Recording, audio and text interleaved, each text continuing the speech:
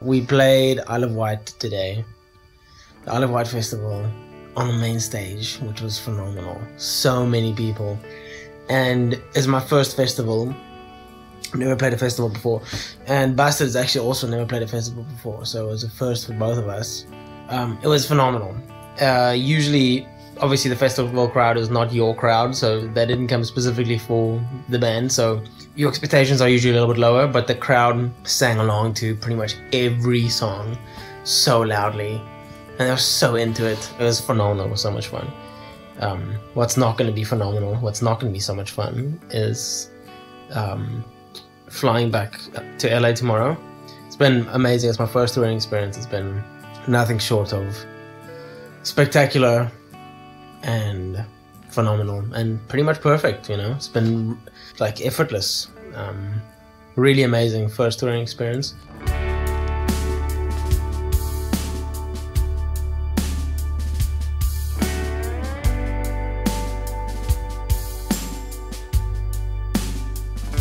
Oh, you're getting off the Cobus. Time to say goodbye.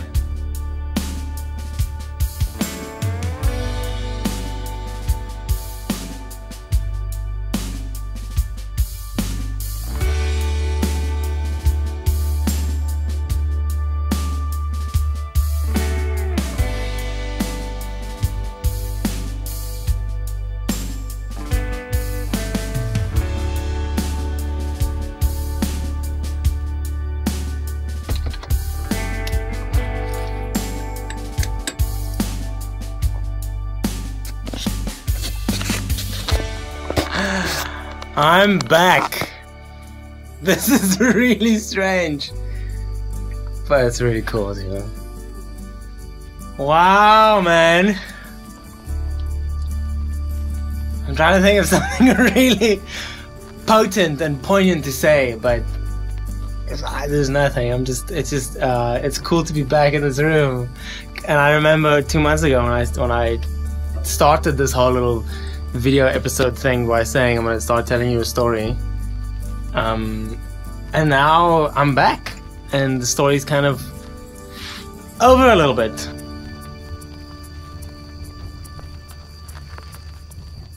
It feels very different for me to be back in this room, and not just this room, but LA feels different to me. Los Angeles feels like a different place, and I'm still kind of figuring out why, but honestly I think I got a lot of clarity in England, and I think I got a lot of clarity in terms of what I want to do with music, what I want to do with my life and friendships and relationships, and which things are most valuable to me. I feel more focused, and I feel like there's more clarity, and I feel like there's less pressure going forward because I know what I want to do now, and I guess that will be revealed over the next few weeks and months, as I'm figuring more of it out myself. But I think it's very therapeutic to record these videos, and I've enjoyed your engagement and your response and your involvement and your attention so much. The fact that you guys watch these videos means the world to me, and it makes me really think about what I'm saying, and it's good to be forced to reevaluate, and these videos have forced me to reevaluate. And on the other side of reevaluating, I've come out with more clarity and more focus, and I have a better idea of what I want to do. And you are largely to thank for that, because you've watched and listened to this and given feedback and been supportive. And so thank you guys so much for that. I'm probably going to keep making videos. I'm kind of wrapping things up, I guess. I'm going to be doing more shows with the guys pretty soon. I don't know for how much longer. As long as they'll have me, I'll play drums for them. But I'm doing some summer shows with the Busted guys as well. And yeah, then we'll just take it from there and we'll see what happens. I'm very excited. Very excited. It feels like a different room, and LA feels like a different city, and I have big ideas. They're not even really that big, I guess. They're just important to me.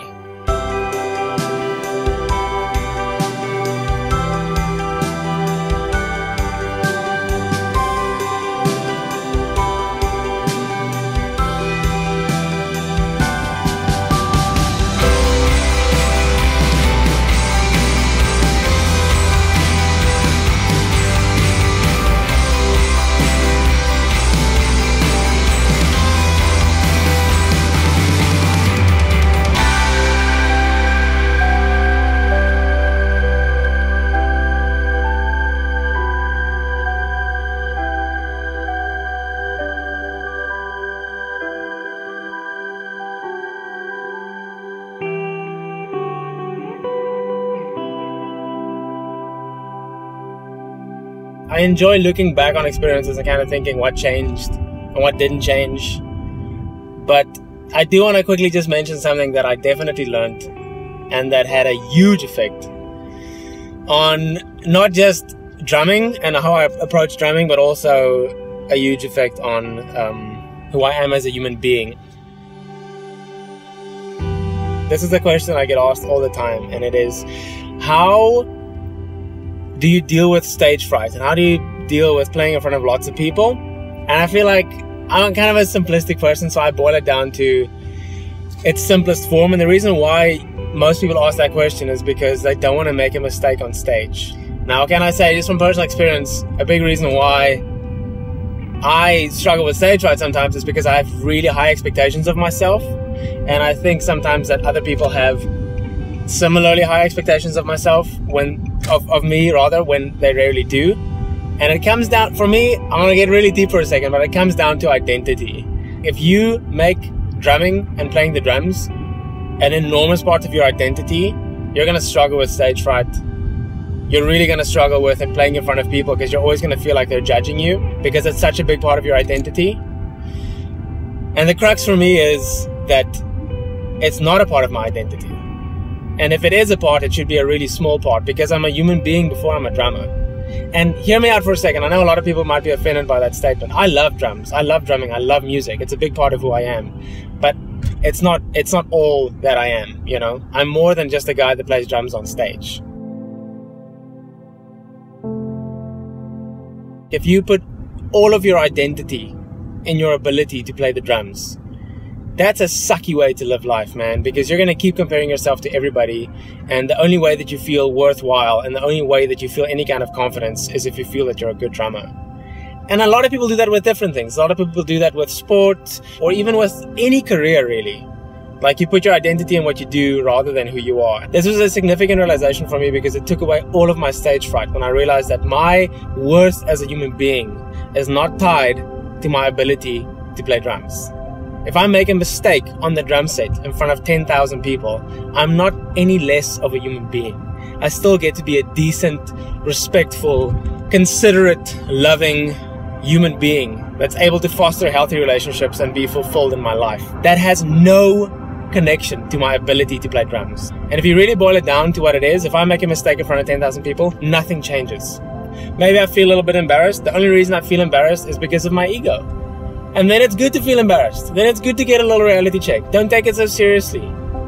Don't put so much value on playing the perfect set, regardless of whether it's for 5 people or 50,000 people. And all that to say, the reason that I say this is because that's probably the question that I get asked the most, is how do you get over stage fright? How do you get confidence?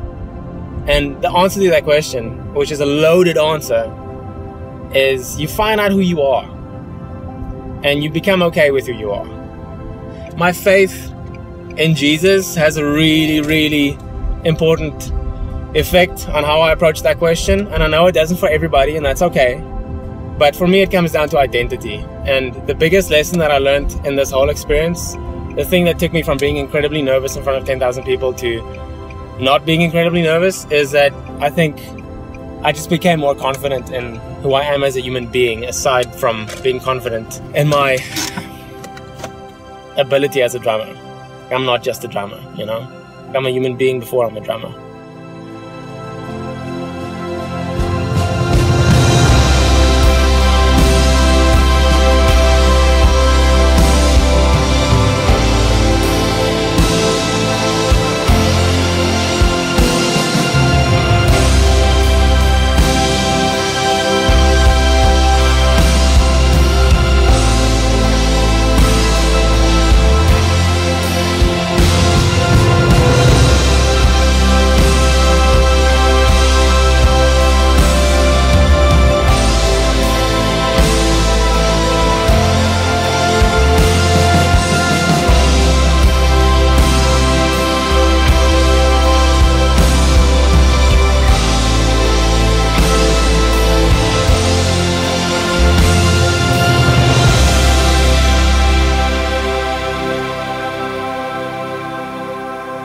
You're worth more than what you do, you know?